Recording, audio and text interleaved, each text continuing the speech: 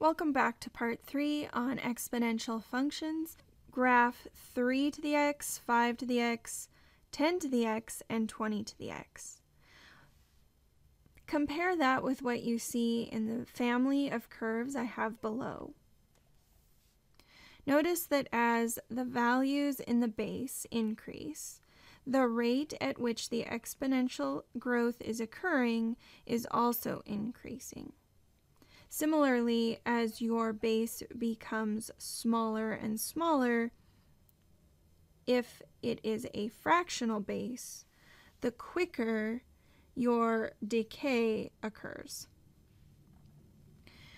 We also need to notice that all of these functions do not have any transformations up or down.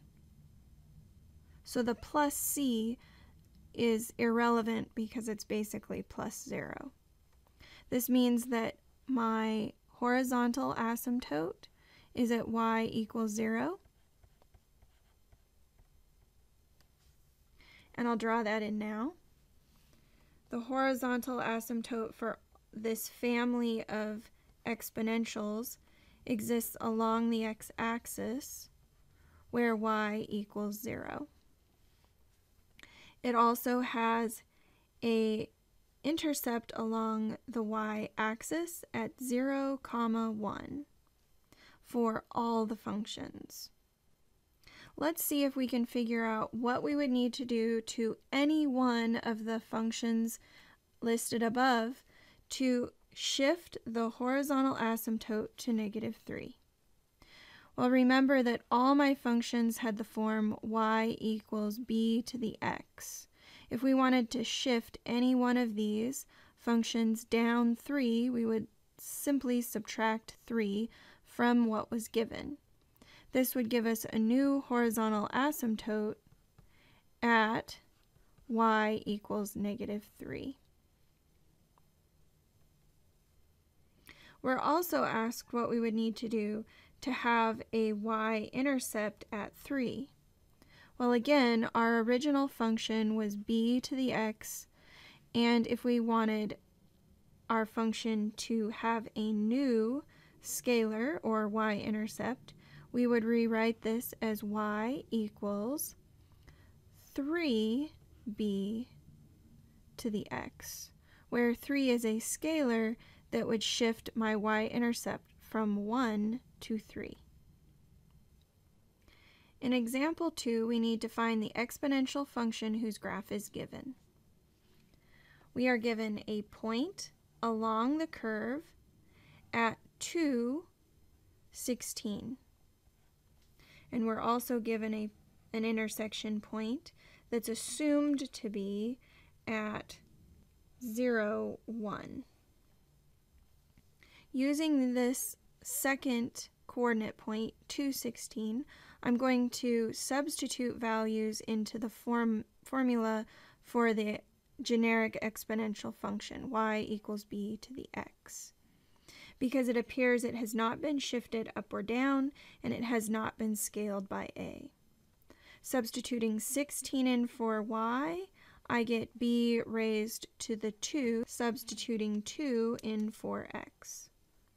If I take the square root of both sides, I'll get b is equal to 4. And so rewriting the function, y equals 4 raised to the x. This represents the curve given in example 2a. Now let's do a similar process for example 2b. Again, the function is approaching the x-axis, which means it has not been shifted up or down. My coordinate point is listed as 3, 1 over 27. The curve again appears to be crossing the y-axis at 0, 1. Therefore, I will use the generic formula y equals b to the x. Substituting x in as 3, I'll get b to the third equals 1 over 27.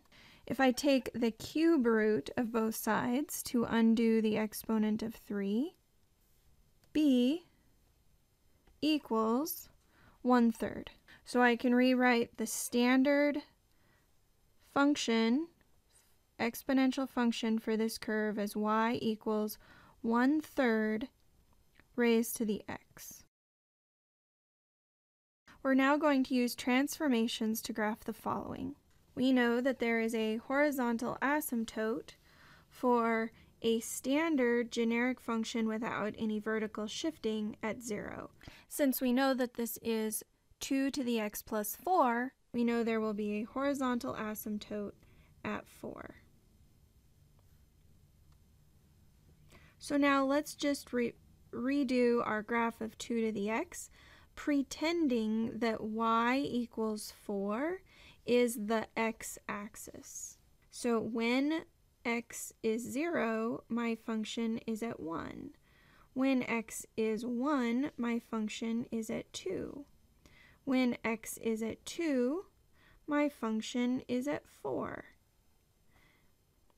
When x is 3, my function is 8.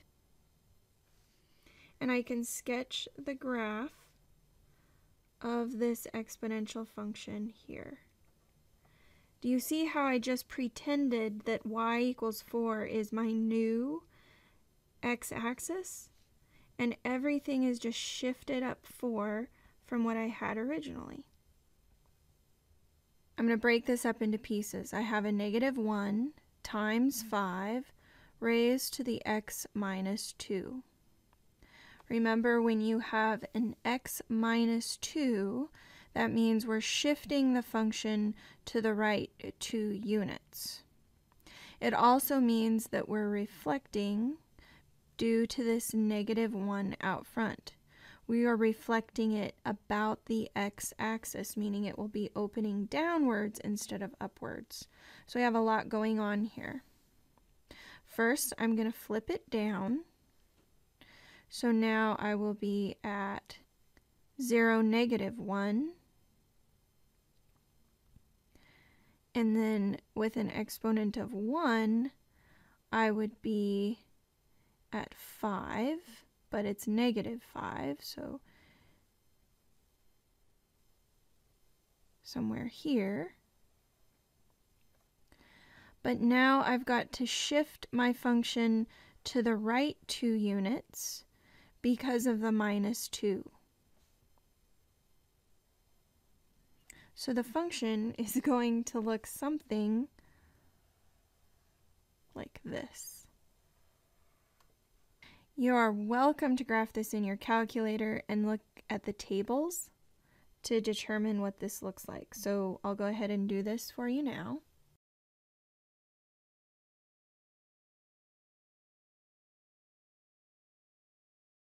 So I have -1 times 5 raised to the open paren x minus 2 close paren. I'll graph that. It's not easy to just look at your graph on your calculator and determine where this is happening. I'm going to go ahead and zoom in so that I only am looking at a small portion of the window. I'm going to go from about -5 to 5 in the x direction, and I'm going to go from around -4 to 4 in the y direction.